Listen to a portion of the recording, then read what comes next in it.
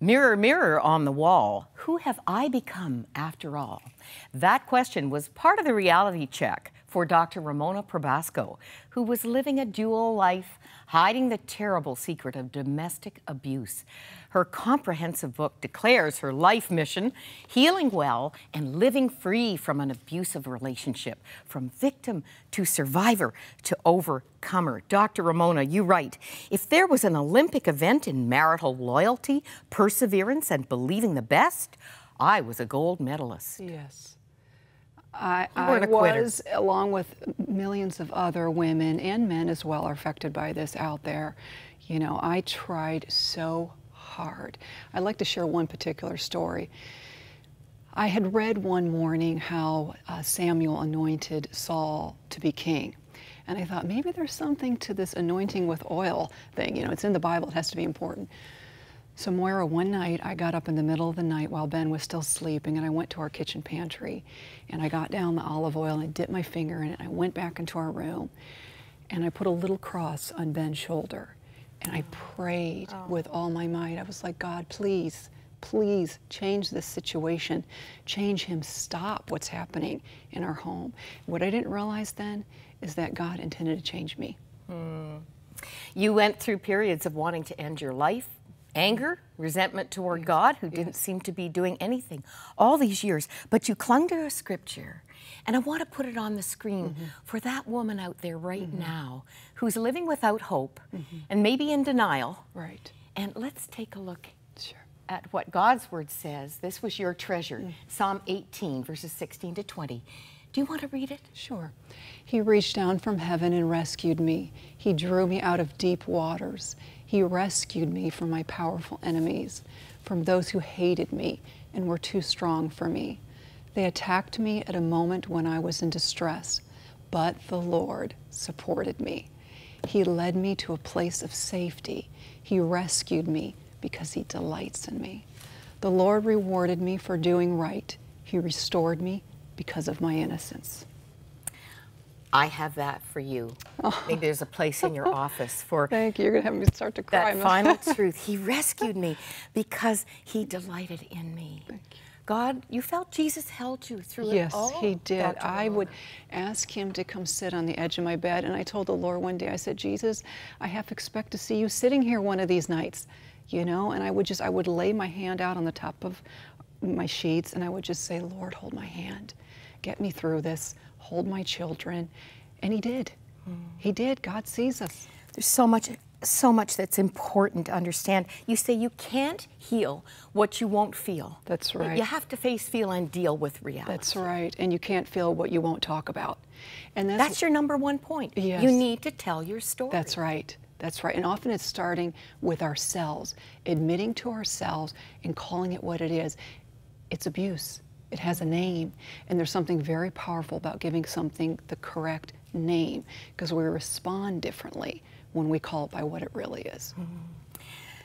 Oh, key stumbling blocks, shame, blame, all part of it. And you say reconnecting with your dreams is paramount to healing well. Yes. That's what you call a U-turn, Yes. Y-O-U. Make a U-turn. Yes. Do you know, I know someone who had the reality check when she found her high school yearbook and saw a picture of who she was. Talk about mirror, mirror on the wall. Yes.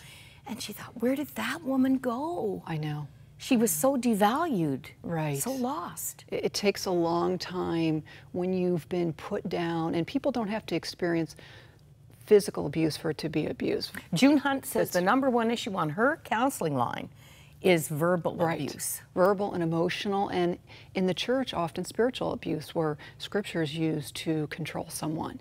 You know, so abuse does change us, but it doesn't have to destroy us.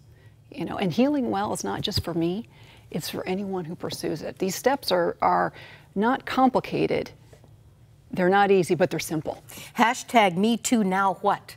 A new place for people to follow some pretty good steps along with this amazing book. So insightful, includes the safety plans, includes things like how to know you've made a bad dating choice, questions to ponder, prayer, promises. Shocking that 6 to 8 times a woman will leave before she really leaves. She leaves for good. That's a long time. Preparing to leave, safety plans. I would like for you, Dr. Ramona, to pray for that abuse victim right now. I would love that. I would love that. Can we hold hands? Lord Jesus, we just thank you that you do see us, your name, El Rai, the God who sees us, especially in our pain. Lord, you see that precious woman or man that may be going through or is going through an abusive dating relationship, an abusive marriage, Lord. You see her, God, and your hand is not too short to save. What you have done for me and you have done for other women prior to me and following me, Lord, you will do for her right now. Lord, help her to believe that her life can change. Help her to believe, Holy Spirit, that she can heal well. Help her to believe, God, that she can be genuinely free and really learn what it means to live really live and love really love. God, you are love, and you will lead her on her healing well path. Hold her hand just as you held mine, God, and walk through this journey with her. In Jesus' name we pray. Amen. Amen. Do I need to remind you what Dr. Ramona says? True love is safe love. True love protects its beloved. True love never involves fear.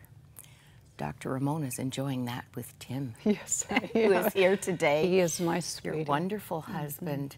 A whole new story. Yes. Step one, tell your story. Is it time to tell your story? You can do that right now. Our prayer partners are waiting for your call. We're believing for a new beginning for you. Dr. Ramona, we are going to be hearing more from you, and I can't recommend more highly Healing Well and Living Free, Dr. Ramona's book. All you need to know. God bless you, and God bless you, Dr. Ramona. Thank you. Don't go away. More of 100 Huntley Street after this.